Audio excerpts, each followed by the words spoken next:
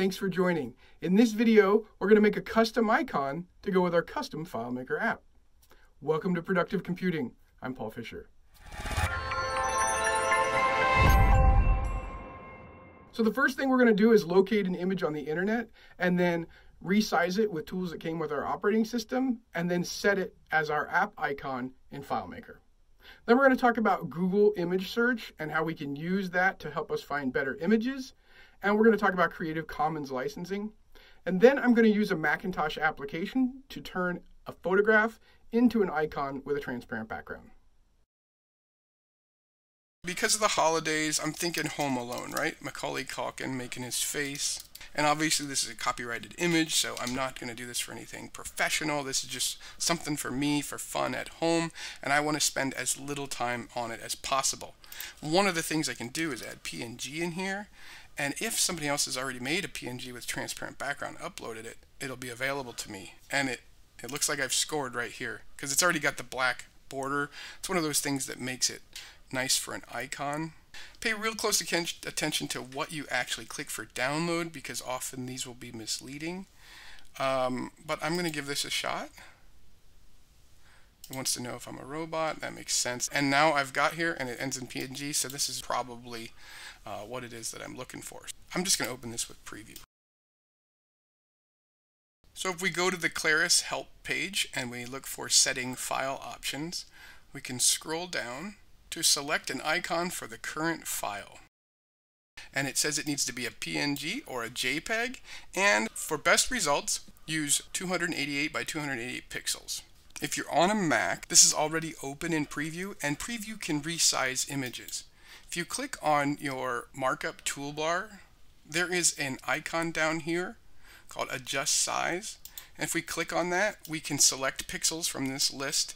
Let's make sure it's at 72 DPI. Because it's constrained, it will automatically resize the height to go with it. Now we have an icon that is at the recommended size. We go to File, Export. We're just going to call this Home Alone icon. And we're going to make sure it's a PNG. I'm going to hit Save. And let's go back into our FileMaker Pro file. And we're going to go to File, File Options. We're going to go into our icon to Custom, and there is our exported image, and we see that we have the 3 different sizes. We want to select Scale to Fit, and then we hit OK. When we go to File, Recents, Show Recents, so we see here that our icon showed up in our Recents, and if we go and we add that to our Favorites, we'll see it's there. Personally, I tend to use fun icons on sandbox projects or things I'm experimenting with, because I don't really enjoy having a window full of the standard icon. Putting your company logo on your company database is a great use of the custom icon, and if you sell a product or you have a vertical solution like our Core CRM Pro, it really needs a custom icon. These icons also appear in your My Apps window when someone clicks on a host, as well as in the Launch Center for FileMaker Go and FileMaker WebDirect. It's worth noting that File Options only changes how FileMaker sees it. The file of the database will still retain a default icon when viewed through the operating system. There is a Tools option in Google, and I can go to Usage Rights and I can say, only show me what is covered by Creative Commons. But what is Creative Commons? Let's take a quick look at that. So creativecommons.org is where you can go to learn about these licenses. And you have various licenses in here, and it's important to become familiar with these. Sometimes you simply need to give credit to the creator. Other times it's perfectly fine to use on anything except for commercial. Then there's no derivatives or adaptions, which means you have to use it exactly as it's provided. This is making your life easier, so I recommend you get acquainted with it.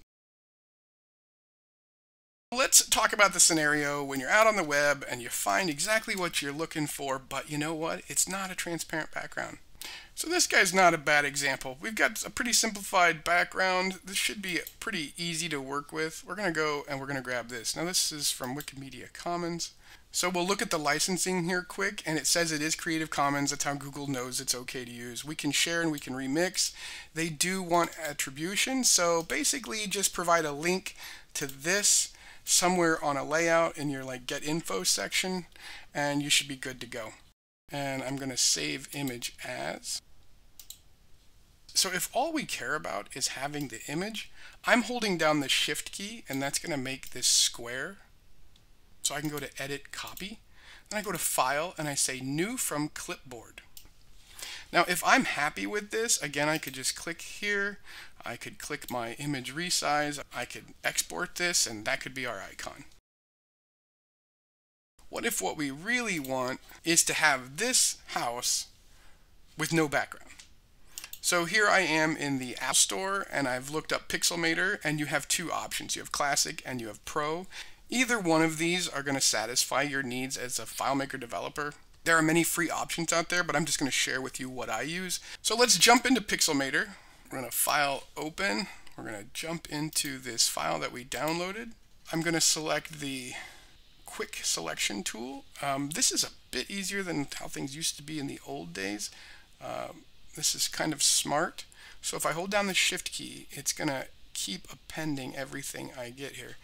If you do find yourself with it being too similar to your background, you can come up here and move your diameter, and it will give you more refinement. This is meant to be a very quick icon, so I don't want to spend a lot of time on it. Oh, notice I did miss a spot right here.